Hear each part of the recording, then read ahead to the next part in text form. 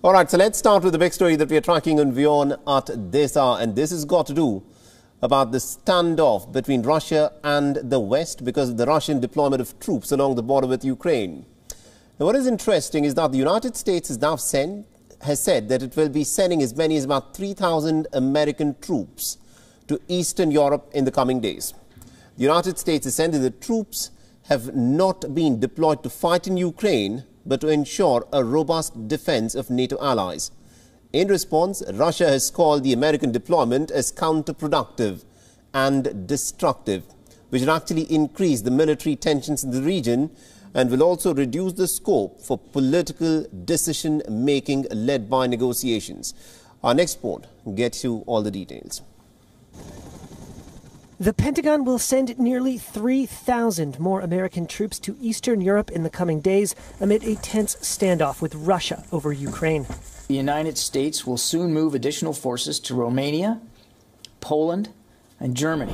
Defense Department spokesperson John Kirby said the troops were not going to fight in Ukraine, emphasizing they're going to ensure the robust defense of our NATO allies. The deployments are above and beyond the 8,500 troops the Pentagon put on alert last month to be ready to deploy to Europe if needed. And the moves aim to reassure jittery NATO allies nervously watching a massive Russian military buildup near Ukraine while avoiding new deployments to Ukraine itself. Our commitment to NATO, Article 5, and collective defense remains ironclad. Efforts to reach a diplomatic solution have faltered in recent weeks, with Western countries describing Russia's main security demands as non-starters and Moscow showing no signs of backing down. Russian President Vladimir Putin spoke about the Ukraine crisis publicly on Tuesday for the first time this year. In his remarks, Putin laid out a worldview in which Russia was the victim, not the aggressor, and that Washington was trying to lure Moscow into war. His biggest objective here is Ukraine back into a Russian sphere of influence, and the only way he's going to do that is through military means. His calculation is, can he get away with it? Alexander Vindman is a retired U.S. Army lieutenant colonel and former director of European affairs for the U.S. National Security Council. He told Reuters the U.S. was doing the right thing in bolstering NATO and signaling Russia would pay a price for any aggression. But he said the moves might be too late. Part of my remaining criticism with the U.S. approach right now is that it's all contingent and reactionary based on what Russia does.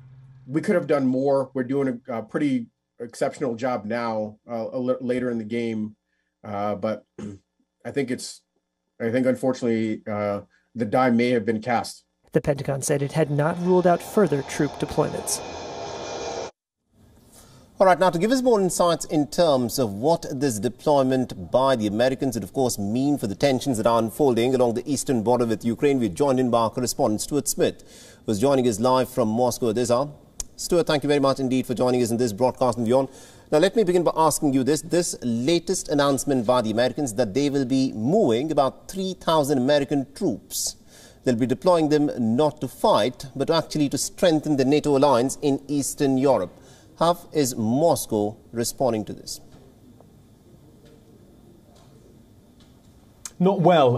Russia and the spokesperson for the president, Dmitry Peskov, said that this is proof that Russia had reason to be worried with these troops coming east, and Russia concerned that NATO is not just an defensive military alliance but an offensive one. There was reaction in the parliament as well. One lawmaker in the lower house said that it's an absolutely destructive step that complicates the situation in Ukraine and damages the fragile negotiating process. A senator in the upper house, he said it's an attempt to test the firmness of the Russian position and to get on its nerves. So clearly not a good reaction to the troop deployment. It never would have been. It comes, as you say, when negotiations are sensitive, but the NATO Secretary General Jens Stoltenberg says NATO needs to be ready for whatever happens. There isn't an explicit risk presented by Russia to NATO military allies. Russia is well aware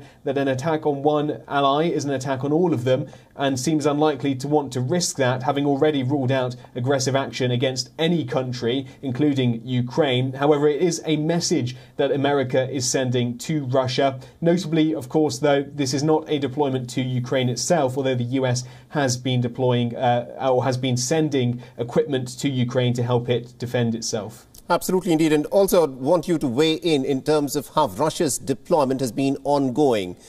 In this crisis, we are given to understand there are well over 100,000 troops that are stationed. There are also military exercises that Russia is carrying out in Belarus, and there's also a build-up in Crimea as well. So a lot of military analysts who are looking at the manner in which Russia has been moving about its troops, they say that Russia could be preparing for a three-frontal assault on Ukraine at a moment of its choosing. What is Moscow saying to explain as to why it has amassed so many of these troops and also in the manner that it has done so? Yeah, well, Moscow, first of all, has denied that it's even moving troops close to Ukraine as a policy to try to increase leverage. It says that everything that's going on are simply military drills, and notably the events most recently in Belarus, where the second phase of military drills take place between Russia and Belarus. Again, these are to test the readiness of long-distance operations. A lot of these troops, equipment and supplies have come from the Eastern Military District. That's 7 time zones east of Moscow, from near the Chinese and Mongolian border. They've been brought right across Russia to help, and that, the Russian Defense Ministry says, is to test their readiness. The Ukraine intelligence services predict around 115,000 troops are now surrounding Ukraine, which does pose a concern for Ukraine, but it's come out repeatedly in the last few weeks to say it doesn't perceive the threat as imminent in the same way that the United States has been using. The US says it will now no longer use that word imminent because it's been so frustrating for Ukraine. Ukraine's worried that although there is this massive military troop build-up, undeniable with open source satellite information, it isn't being considered as an imminent invasion. Ukraine's particularly concerned that its economy is going to suffer with all the talk of imminent war, and as one high-level diplomat in Ukraine put it, it cannot feed its pensioners with military hardware. The damage that this rhetoric does to Ukraine's economy is just as damaging as a potential military invasion. Absolutely, indeed. We'll have to leave it there. Thank you very much indeed, Stuart Smith, for joining us and getting us all those updates there. WION is now available in your country. Download the app now and get all the news on the move.